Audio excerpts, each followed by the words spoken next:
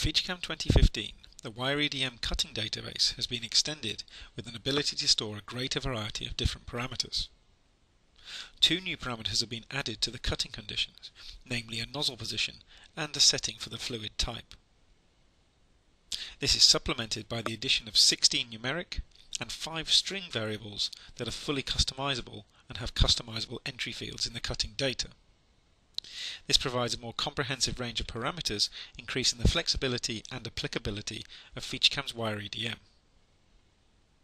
In the case of this, we've just got a sample component. This is just a small ratchet-shaped component, and if I do a quick 3D simulation, you'll see we've got some zigzag pocketing and just cutting the outside profile, like so. So there's our part, and what we want to do is we want to set some associated cutting conditions. Now if we go to the browser page, you'll see there's a folder here. If I open that folder, you'll see there are two post processes. There's a safe one, which is the default, and we've got this one, which is the one we're going to be editing. I've already loaded this in, but you can do this just by dragging and dropping into the FeatureCam interface.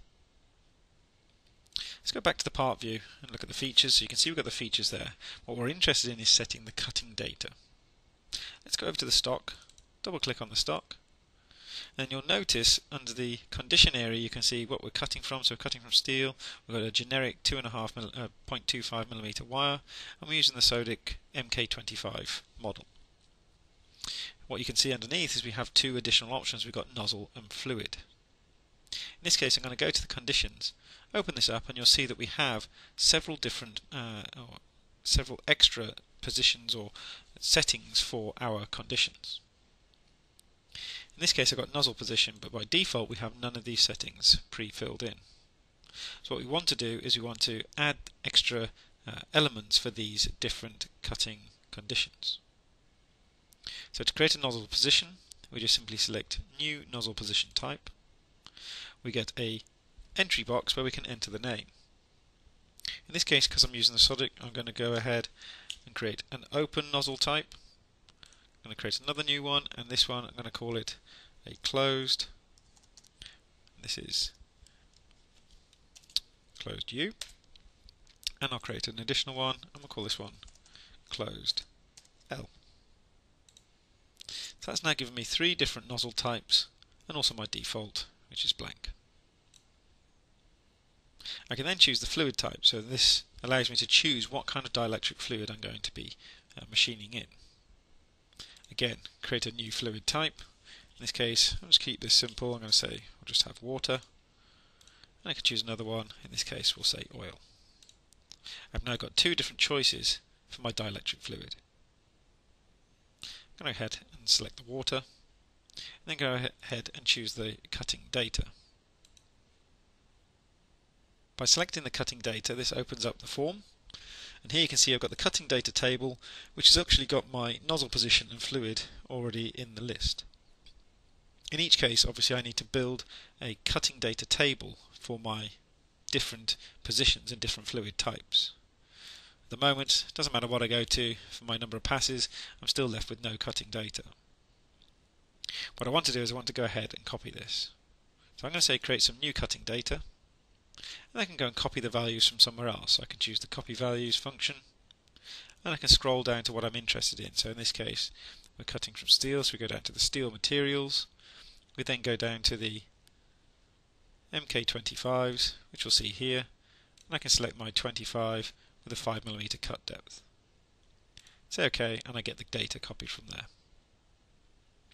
As we scroll through our different parameters, you can see here that as we get to the comp value, we've then got a series of extra ones called numeric, all the way through from 1 to 16, and then we see the 5 string variables as well. At the moment it's a bit difficult to fill information in here because I don't really know what the numeric and string variables mean. So what we need to do is we need to go and change the post processor to fill in the values that might be of interest to us. So I'm just going to go ahead and just say OK to that for the time being.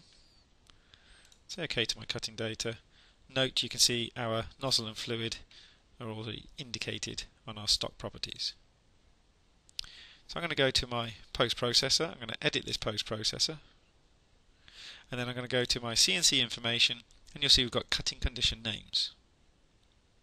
Select that, and you can see we've got the default for feed, water, comp num and comp value, and then I've got all of my additional ones, numeric, all the way down to 16, and then the string variables as well.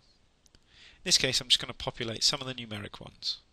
I'm going to give these the names that would be typical if we were outputting our cutting data to the Sodic machine. So in this case I'm just going to set a few of these parameters. So I'm going to call numeric 1 number on to indicate when my spark comes on, and off for when the spark goes off. I'm also going to set some other parameters, so let's go ahead and set the current. So in this case I'm going to set that for the current parameter to be IP, and I'm going to add some more as well. So we want HRP, which in this case, if we're cutting with water, this is only relevant to oil. We can switch to MAO as well. So we've now got our settings for our adaptive control sensitivity. I can continue this all the way through for all the different parameters. So again, choose next one for our servo voltage, next one in this case. Keep cycling through each one, and so on and so on. Once we've got all our parameters in there, in this case of course I could fill in more. I'm just going to say OK to this. I'm just going to say save the post, and then just close that off and say OK. So I've now made changes to the post. If I go back to my cutting conditions, and again go to the cutting data, and then scroll through, you'll now see that I have my cutting parameters that I can set based on those numerical names that I've changed. So I can now fill in these values that I want. So for example, I'm going to set my spark on to be 0.12 and my off to be 0.14. I'm going to set my my current setting. In this case, I'm going to turn on the roughing circuit, and I'm going to set the AC cutting, and I'm going to set my main gate ampage to be 15. So I can go through and I can change all of these values. So HRP we're going to set to 0 because we're cutting with water, not oil. And then I'm going to go to my setting for the adaptive control sensitivity. I'm going to set this to be 240.